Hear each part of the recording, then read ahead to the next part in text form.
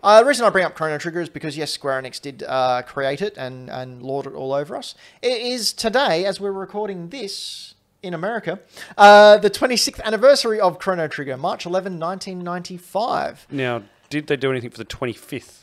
No, that was last year, and they did not. Okay. They've pretty much, after Chrono Cross, not touched Chrono Trigger, apart from bringing out a port to mobile phones on the Apple iStore. What we can see here playing on screen is the cinematics made by Akira Toriyama, which when they re-released the game. So this is from the DS?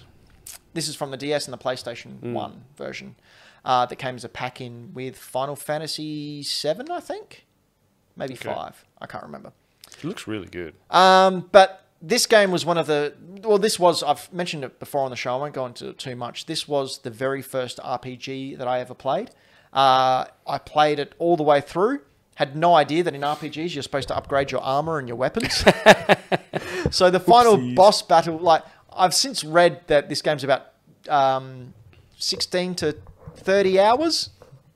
Took me much longer. Like, the final battle with Lavos at the end, because I didn't upgrade anything, seriously took me about 4 hours to do. But I finished it. And then I found out there's 13 endings. 13 alternate endings to this game.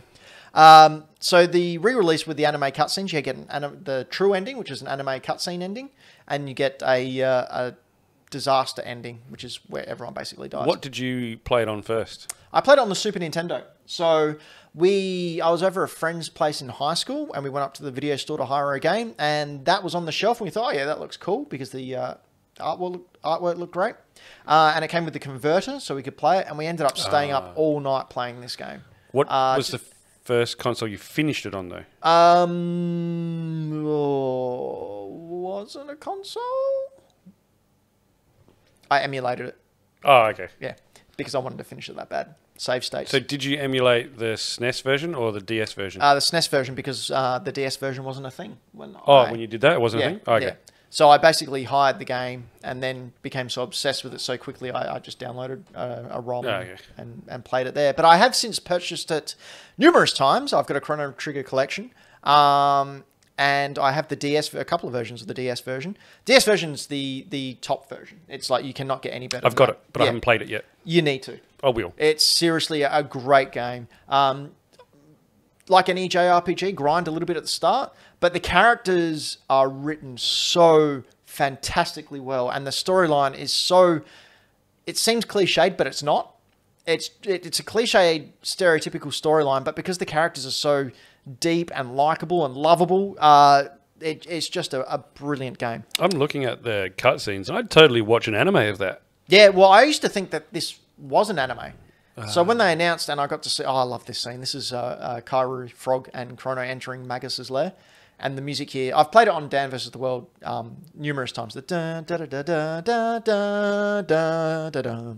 Note for later, Braden. It's, wow. It's, you know those games that you just love, that you cannot get enough of? Yes, I loved Who Wants to Be a Millionaire on PS2 that much. Okay. So this game now is stupid expensive because it is so popular and so loved. So you're looking for a box copy of the Super Nintendo version, $600 to $800. Ha Yep. I've held one in my hands. A couple of years back, a guy had it at one of the toy fairs. Mm-hmm. And I said, "Oh, how much do you want for it?" And he goes, "Oh, make me an offer." And I went, $400? And he went, "Nah." Laugh in your face. Yeah. And my reasoning was, like, it was pretty good, but there was a dent in the corner where it had been dropped. And he goes, "What, you're going to, over $400? I said, "If I'm spending $400 on a game, I want it to be pretty bloody good, dude." Yeah. But, like, that's one of those things that I don't think I will ever own unless I'm stupid rich.